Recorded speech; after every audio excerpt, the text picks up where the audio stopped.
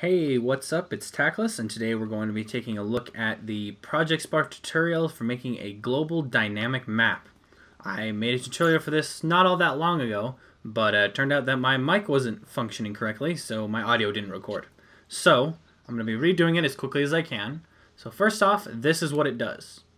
It gives you a view of the entire world, and you can move around, no problem. I'm not going to be going into how to do waypoints or markers on the map or anything like that, but that's the result that we're going to be going for. So, let's take a look in game. First thing you want to do is you want to grab a camera model. Now, the fact that it's a camera isn't all that important, but it makes your life easier. If it's a camera, you know what direction it's facing and all that. I've already got my camera right here, so I'll put a new one next to it. So one of the things that you want to do is you want to establish which direction is north, so to speak. And north will be determined by the top of your camera. So I've decided that the direction I'm looking right now, that's my north. So I'm going to rotate my camera to look in that direction at 180 degrees, which is a little bit finicky to get on a joystick. Come on. I'll get it. Come on. There. Next, you need to aim it straight down. Straight 270 degrees. Alright, there we go. Now, if you have a bigger world, you may want to raise this camera up higher, unless you want a zoomed-in view. Or if you don't want the camera to be able to move, then we can leave that a step later, and you may want to have the camera zoomed farther out. So, there's the camera. What we're going to do is we're going to open up the camera's brain. We're going to create a global Boolean variable called map, which I have already created right here. So when this variable is equal to true, let's make a few lines child code. Then, oh, here we go. We're going to do first person camera. Let's see, transition type snap. We want this to happen instantly. If you're using third person or first person camera, if you use another type of transition, the transition to this camera will look kind of odd.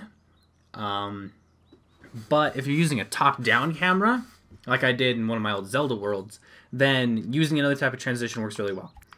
But that's what I'm going to do. And next, transition time. Well, snap, you don't need to worry about that. Next, we want to be able to have this to move around. So when we're going to do right joystick for the map instead of left. Now you can do it. You know what? Let's do it left. Let's do left joystick.